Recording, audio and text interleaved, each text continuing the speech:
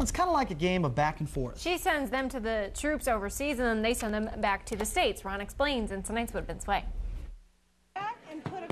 It's not like Walter didn't know what he was getting himself in for, surrounded by a bunch of intense females armed with stamps, determined to accomplish a mission. You're ex-military. I would assume you're good at taking orders. First door prize. Correct. And I've got... The order of the day was very simple. Make a very large number of homemade Mother's Day cards. Mother's Day is the second largest card making or card sending day of the year besides the holiday card. Okay, before you start to panic, Mother's Day is still a few weeks away. You have plenty of time to get your card in the mail, but that's not the case for this bunch. The program is called From Our Hearts. It was started by Marty Shea.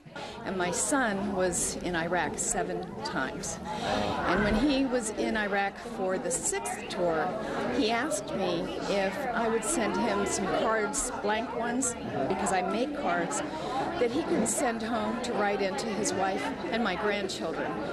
That's what started it all. What it started was a nationwide effort to get homemade cards to our troops overseas. More than 38,000 of them have been made and sent by groups like this one, meeting at the Marine Corps League in Jefferson City.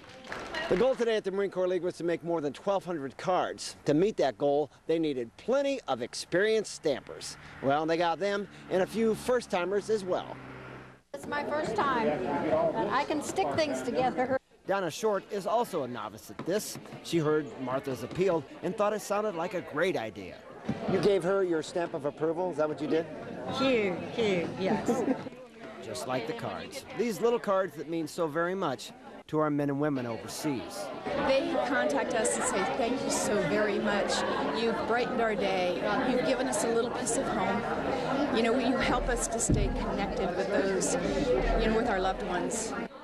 In Jefferson City, Ron Woodman, ABC 17 News.